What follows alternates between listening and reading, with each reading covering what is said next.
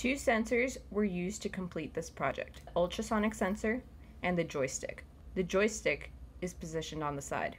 The ultrasonic sensor is positioned at the bottom. The LED rings are positioned on both sides of the box. The speakers can be heard from the top. The breadboard with the wires is found inside of the box. So the main code is in the loop. We have everything in the timer. That way it works without any delays. So first you've got just reading the ultrasonic sensor. Then we have the joystick code that starts with the reading it and then it maps this.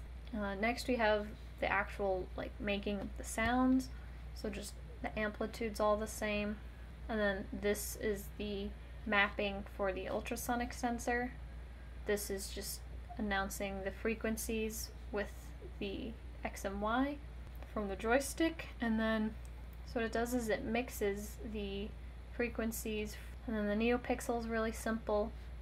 You take the sine waves, and I mapped those all from 0 to 255. And then the NeoPixel code, which just sets each of these signs to a red, green, and blue.